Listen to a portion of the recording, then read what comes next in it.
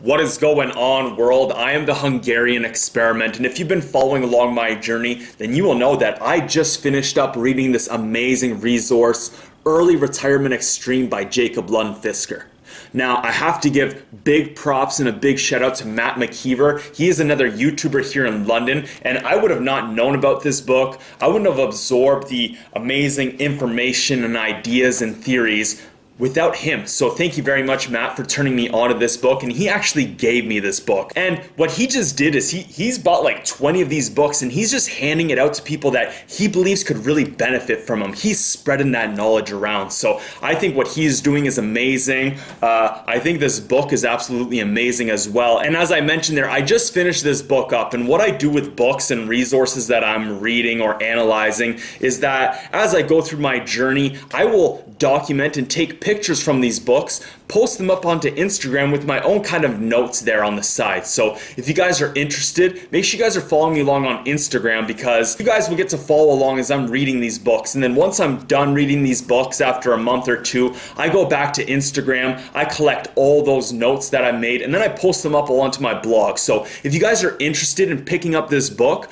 I will have that blog post going up on the same day that I load this video up here. So that will be in the description box below. Again, if you are interested in this book, then I really suggest checking out that blog post, because I have about 10 to 20 pages from this book along with my notes. So you guys will get to see if this is beneficial for you along your journey right now in life. But what I wanted to do today, now that I finished this book and I posted up something onto my blog from a very specific page from this book. So I just got back from the gym here. I'm at like 18 hours fasted right now, so I am a little depleted, but I really wanted to get this video up before I make food here, and I want to discuss this one page. And this all has to do with cultural perceptions in life. So the problem is that there's a cultural perception of what constitutes a good house. And despite, or perhaps due to all the failures mentioned above, the suburban house with a lawn, a picket fence, and a car or three parked in the driveway is the pinnacle to attain. Like a peacock's tail, and in general for most status symbols,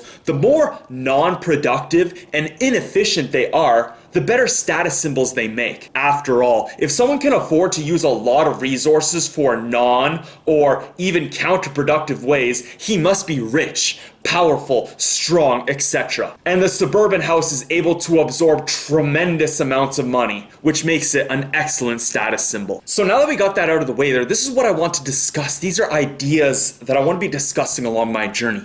Cultural perceptions. I believe that a lot of us right now in society are very hypocritical, because although we are getting new values and morals, and these are just being thrust upon us with the internet, we are still locked into these cultural perceptions in life, and we contradict our values and our morals to fit into those cultural perceptions. Some of us are so connected to these cultural perceptions that we are emotionally attached to it, and when someone tells us something that goes against these perceptions we have, we get emotional, we get angry or upset, and we try to defend ourselves. And this is what's going on right now. As our morals and our values are changing, a lot of us are still hypocritical in nature, because we have this thing, love and sex and money. And these are the two things that are very taboo in society still.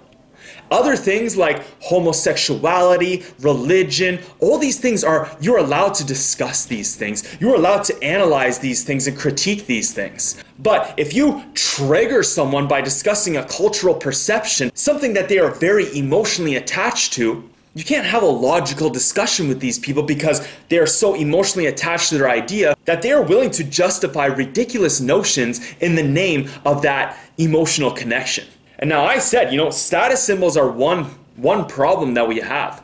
But it's all these cultural perceptions of what is right and wrong in terms of how we as human beings live our lives and interact with each other. And I believe this is fading as we enter the new Renaissance. Having the internet here to reveal these hypocrisies, to reveal how we are contradictory when we believe one thing, yet we want to stand up for something in this light. And now I believe that this is slowly fading as we enter the new Renaissance.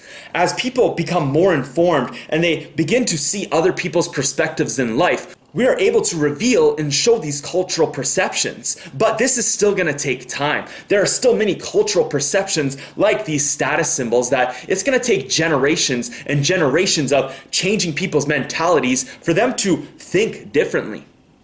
People are still going to be chasing that money, and that's what I'm currently trying to show in my Discussing Racism with Racists and Bigots video.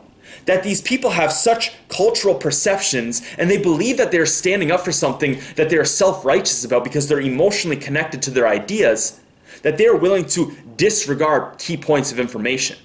But that is going to change as we enter the new Renaissance, as these young kids are growing up and they're questioning absolutely everything about life because they're able to see and analyze people's lives from the time they're teenagers to adults, and they can see how their perspectives change. So when a young child is watching someone's ideas change throughout life, this makes them think differently about how their views and opinions might change. These younger generations are able to see how these so-called status symbols, having a very nice house, having several nice cars, really doesn't make you happy in life, or even less depressed. The younger generations are beginning to see that what makes people happy and content with their journey through life is skill and knowledge development. I believe that discovering your passions in life through skill and knowledge development will lead you upon your life task, and inevitably make you happy and content with your journey.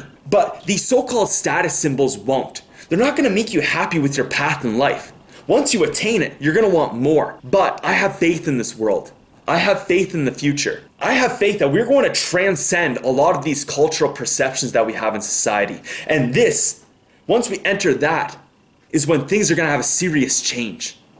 Because when we're following taboo things in life because of the almighty dollar, when we are willing to justify ridiculous notions in our own lives that make us hypocritical and contradict ourselves, we are just as bad as anyone or anything we're trying to stand up against. We can't be stewards for the world when we are hypocritical in our own nature.